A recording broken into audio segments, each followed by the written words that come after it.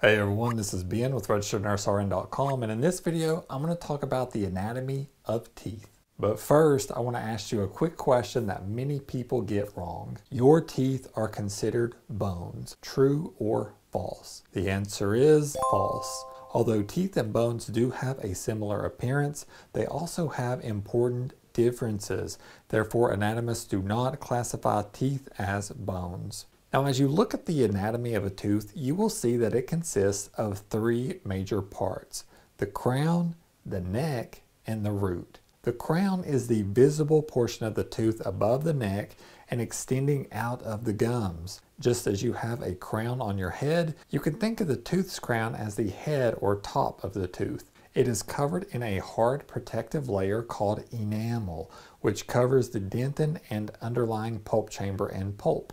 The neck of the tooth, also called the cemento-enamel junction or cervical line, allows for the attachment of the gingivae or gums to the teeth, and it represents the area where the crown's enamel layer meets the cementum layer covering the tooth's root. You can usually see the visible line of the neck when you look at an extracted tooth.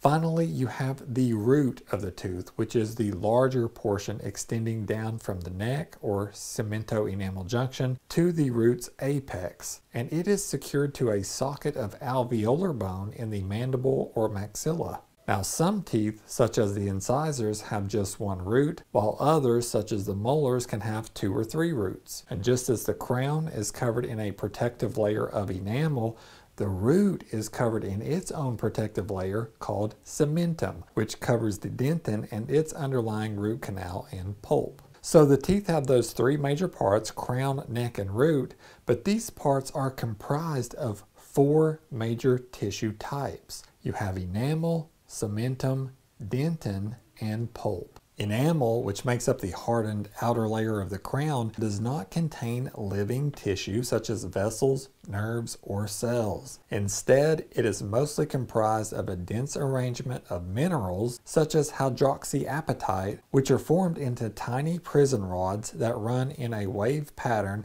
perpendicular to the tooth surface, though they can also run parallel near the tooth's neck. Although enamel is the hardest substance in the human body, it can be dissolved after prolonged exposure to acid produced by dental plaque, which can eventually lead to the development of cavities. And acidic foods can also temporarily soften enamel, which is why dental health professionals sometimes recommend waiting up to 30 to 60 minutes to brush your teeth after you eat acidic foods. Another type of tissue found in the tooth is cementum, which is the hardened bone-like tissue that covers the tooth's root. It's formed by cells called cementoblasts, and cementum has a light yellow appearance, as you can see, and it consists of a lower mineral concentration than both enamel and dentin, making it softer in comparison to those tissues. Now, the periodontal ligament surrounds and attaches to the cementum of the tooth and anchors it to its socket in the alveolar process of the jawbones. Cementum is also one of the 4 tissues that make up the periodontium, which surrounds and supports the teeth, the other 3 being the gingivae or gums, the periodontal ligament, and the alveolar bone proper. A third type of tissue found in the tooth is called dentin, or sometimes dentine, and this is another hardened tissue, and it is deep to both the crown's enamel and the root's cementum. It is formed and maintained by cells called odontoblasts.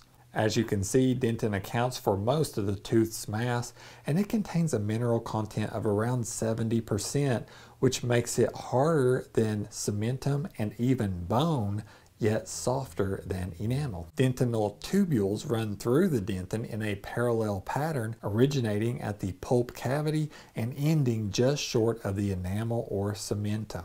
And these tubules transfer nutrients from the pulp to the dentin and contain an odontoblast process which maintains the dentin. Because these tubules originate at the pulp of the tooth, which contains all the vessels and nerves, any damage to the enamel or gums can affect these tubules, which may result in tooth pain or sensitivity. And the border where the dentin meets the enamel is called the dentino-enamel junction, or DEJ for short, and the border where the dentin meets the cementum is called the dentino-cemental junction, or DCJ for short. And finally, the dental pulp is the last type of major tissue that makes up the tooth, and this is a soft tissue that is located within the pulp cavity of each tooth. The pulp cavity has two main parts: the narrow root canal of the root or roots, and the larger pulp chamber located in the crown. The root canal originates at a small hole in the apex of the root or roots called the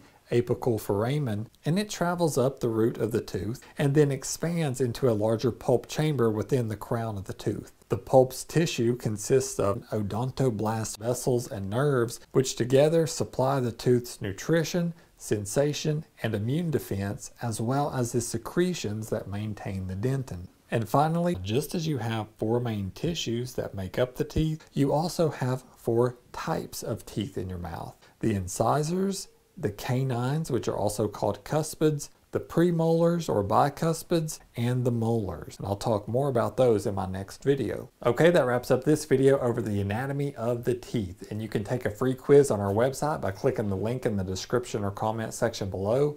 In addition, we have an entire playlist of anatomy videos that you might want to check out. Thank you so much for watching, and please subscribe.